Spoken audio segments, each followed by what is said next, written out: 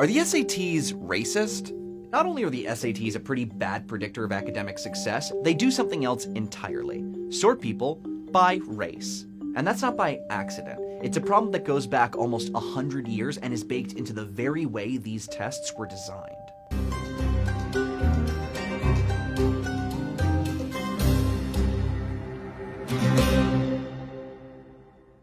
The first SAT was invented in the mid-1920s by a man named Carl Brigham, a eugenicist who became enamored with the fairly recent invention of IQ testing. After examining the IQ tests given to the military during World War I, Brigham wrote a book called A Study of American Intelligence. Brigham concluded from his study that African-American children couldn't handle an American education as well as Anglo-Saxon children. He also worried that if white Americans mixed with African Americans and Jews, the future blended American will be less intelligent. A few years later, he invented the SAT. Brigham is being approached by Princeton and Yale University and other members of the Ivy League because in the 1920s they're going apeshit that too many Jewish boys from New York City are getting into Columbia. The SAT from its inception was designed as an IQ test, which they truly believed would enable them to identify what Carl Brigham called the Nordic stock and protect it from the non-Nordic stock. Now, by 1930, Brigham realized that his earlier conclusions about race were without foundation and had to retract them. Oops. But his test was already gaining popularity.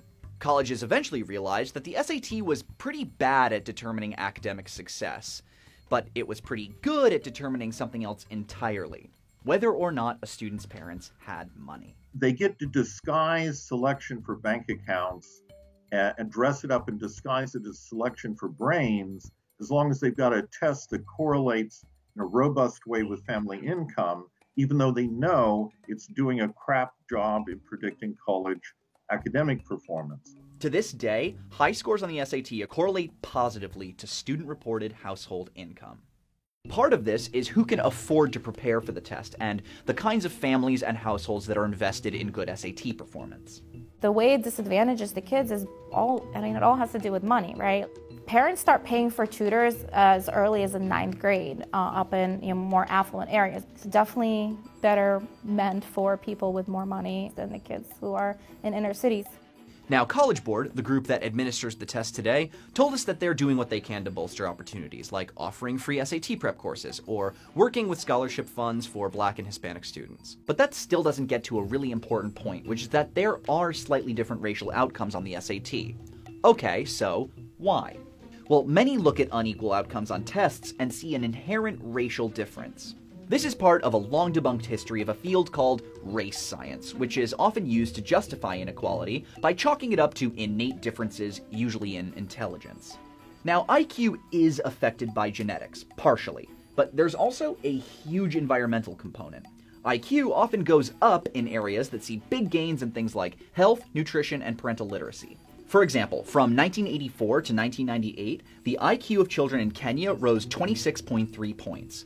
In about the last 30 years, IQ in China rose around 6.5 points.